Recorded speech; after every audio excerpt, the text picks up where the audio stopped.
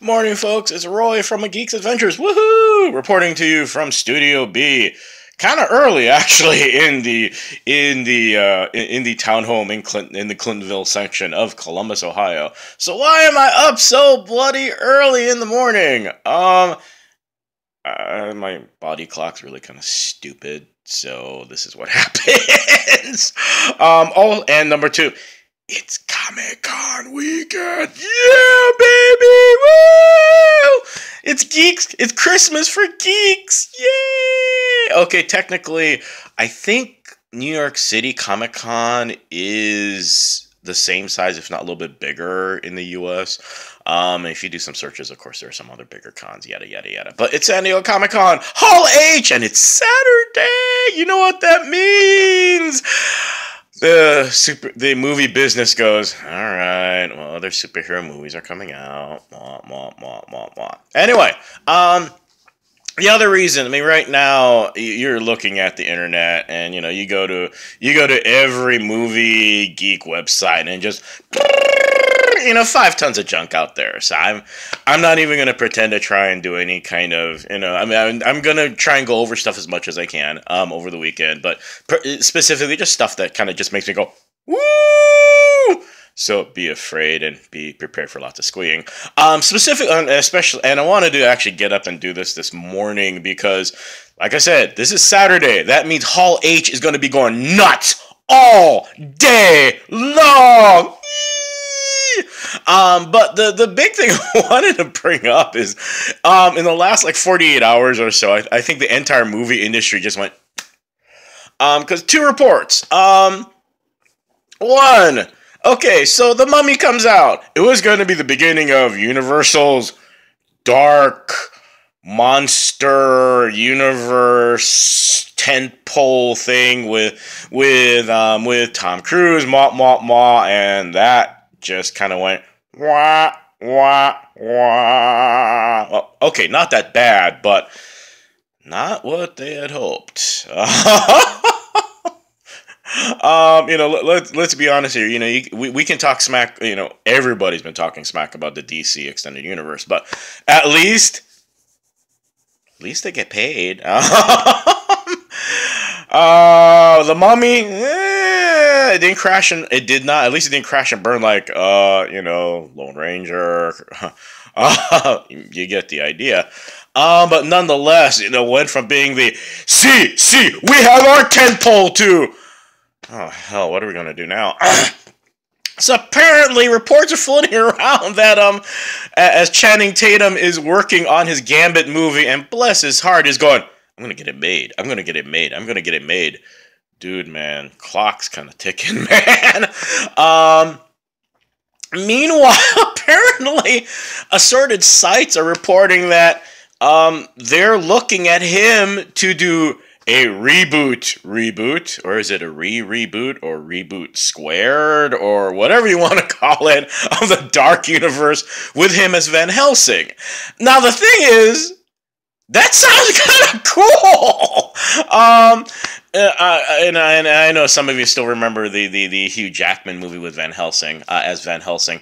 I liked the idea. Portions of the movie were kind of cool. This is what I thought of the movie in the end. I fell asleep. But that's a rant for another time. Hugh, I loved you, man. It wasn't your fault. Kate Beckinsale, you were stuck in this movie.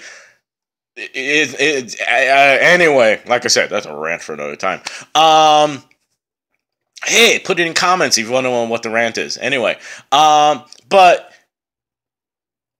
so you go through all this. You spend $250 million. Actually, literally, you spent with marketing $250 million on this movie with Tom Cruise in it, and yeah, and now going, oh boy, what do we do now?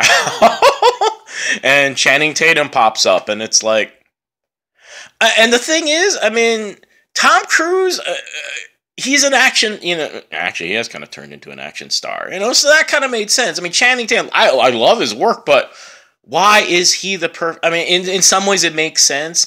Let me rephrase this. The fact that you want to use Van Helsing to reboot this whole horror movie series sounds kind of cool. But Channing Tatum, that sounds so flavor of the moment.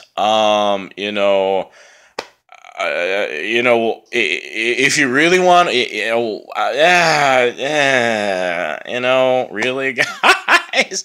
The other bit of news, which probably made Ben Affleck go, you guys really don't know what you're doing, do you? Apparently, word is that at a certain point, they don't want Ben Affleck to keep doing Batman, and apparently the big deal is the fact that he's 45 and everyone's 10 years younger.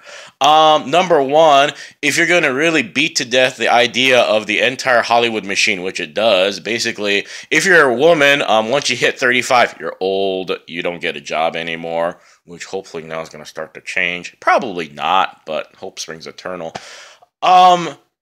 Really? You're going to release Justice League. You're talking about, finally, you find Matt Reeves to direct the Batman movie that, because marketing people insist you got to do Batman and beat it to death like the action figures. And now you're talking about, well, he's too old. Let's put in somebody younger.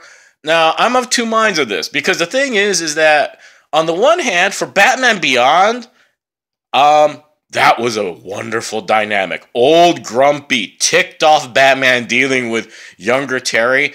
And I know there's a bunch of you going, what's Batman Beyond? Go Google.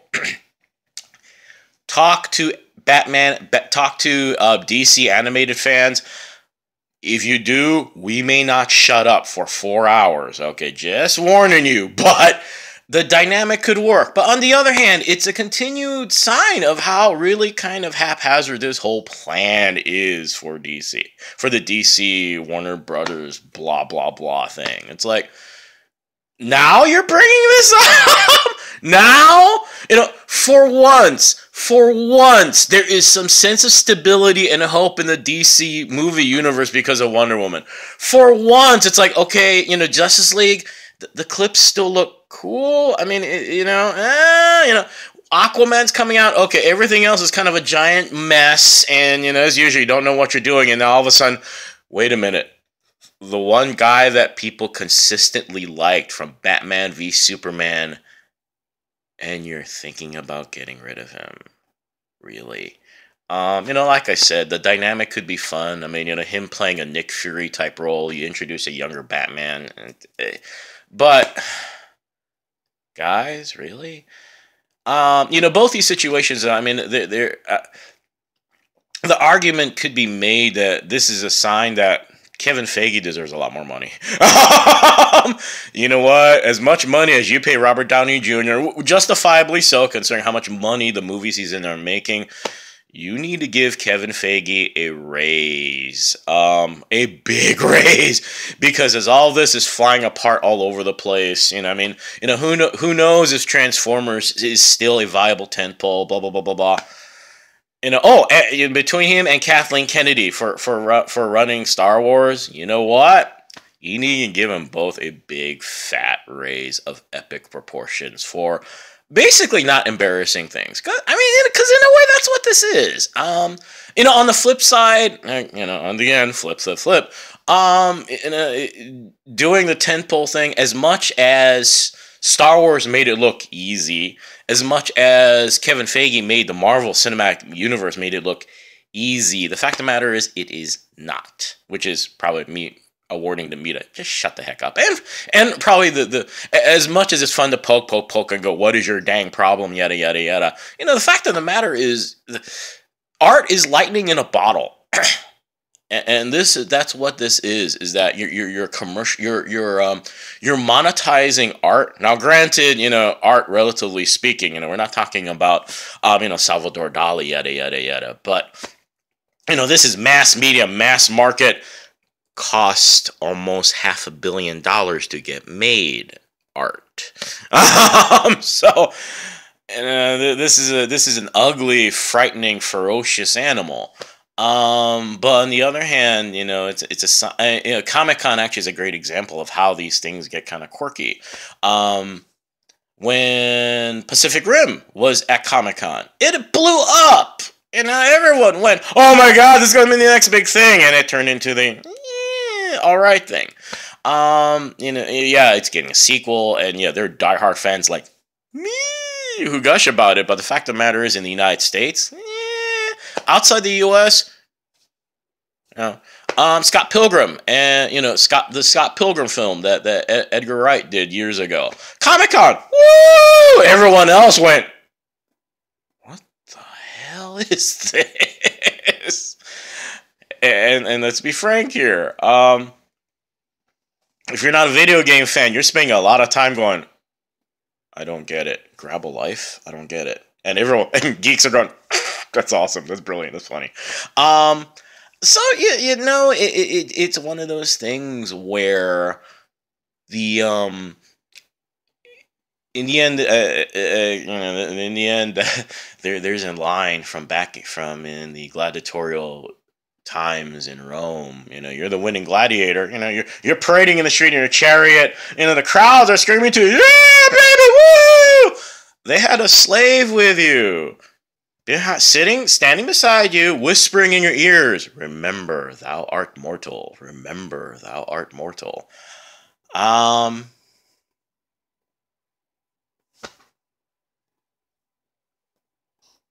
Yes, you want to make a giant multi-billion-dollar tentpole so you can be set for life the way Marvel is. Doesn't work that way. So there you go. So 2 bits of news to have us go, wow.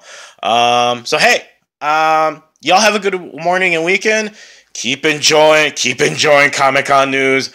I'll try and kind of add more stuff as we go along, yada, yada, yada. No, I'm not going to be on this thing for 18 straight hours. Be kind of cool if I could do that, but unfortunately I do work for a living, so such is life, right? Anyway, y'all take care. Force be with you. May the odds be forever in your favor, and as always, most importantly, guys, be good to each other, right? Peace, and probably see you later on today. Bye! Oh, and to all my peeps at Comic-Con, y'all have lots of fun, all right? Yay. Bye.